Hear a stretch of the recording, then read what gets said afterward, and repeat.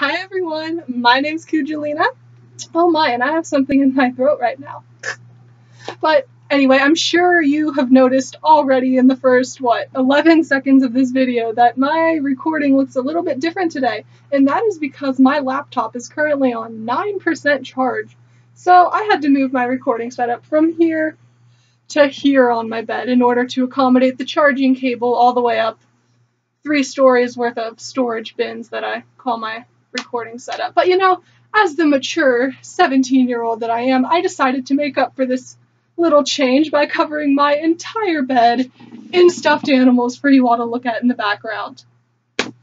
Yay! I love stuffed animals. Like, you know the scene in Pitch Perfect at the beginning when she's first coming into college and, like, that girl's got the whole cart of stuffed animals and it falls over and everyone laughs and thinks it's so funny? That is going to be me when I go to college. But anyway, stuffed animals aside, the real point of this video is I had my first football game last night, and yeah, our halftime show went great and all, but you all don't want to hear about that. What you're going to want to hear about is what happened afterwards, and it was absolutely terrifying. So we had finished the game, our school lost, as usual, because our football team is not great, but anyway, we were all headed back to the marching band buses, and I was, like, walking along, getting ready to get on my bus, and I'm about to go through the door, and suddenly one of the freshmen in my section just charges down the stairs, pushing people to the side on the bus so he can get out, and I was like, what's wrong? And he's like, there's a bug. And I was like, okay, there's a bug, and I looked inside, and there's, like, this big bug on the ceiling, but I figured, you know, it's just, like, a moth or something, and I'm like, are you afraid of bugs? And he's like, yes, I am terrified of bugs. And so I was like, okay, we'll stay out here until someone gets it. So I, like, hug him to my side, like, trying to make him feel better, you know, just waiting for the bus driver to get the big bug out of the bus. Like, this is insane, how can you be this scared of bugs? And, like, a minute later, he walks down the stairs, and I, like, ask him, hey, did you get the bug out? Because, like, I just wanted to get my freshman on the bus. And he goes, yeah, can you see it anywhere on me?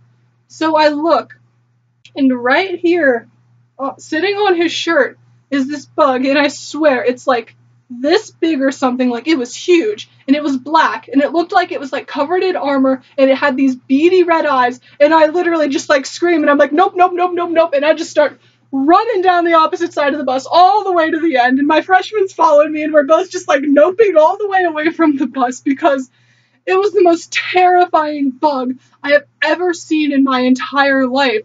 And it was, like, everyone on the bus saw us, like, we went and got back on the bus, and everyone's just laughing at me, like, look, did you see yourself running? That was ridiculous. And then someone said it was a cicada, and that explained everything.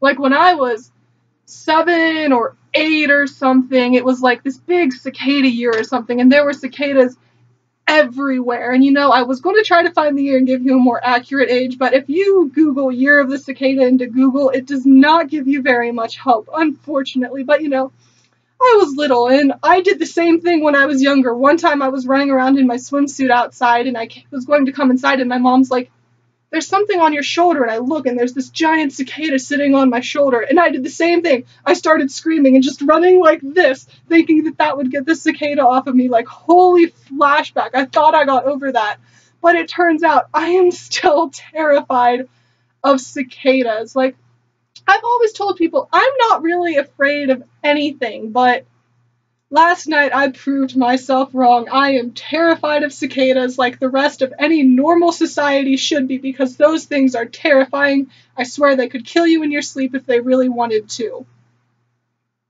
Oh my gosh, they can't be coming back this year. I don't think I can survive. It's going to be awful. But anyway, I hope you all never have to see a cicada in your entire life, because it is literally the worst thing that could ever happen to you. So anyway, I guess I should probably get going, because I ran home from school and decided to make this really quick because I wanted to tell you about the horrifying experience I had yesterday, and I have to go somewhere soon, so I am going to be going and serving the community dinner at my church. So basically, in between me binge eating on like 5,000 desserts, I'll maybe serve a couple people food, because you know the food's the most important part, and people bring some good desserts sometimes, people, so I'm going to be binge eating my little heart out tonight, and I hope you all find something just as excellent to do, and I hope you all have an absolutely wonderful day.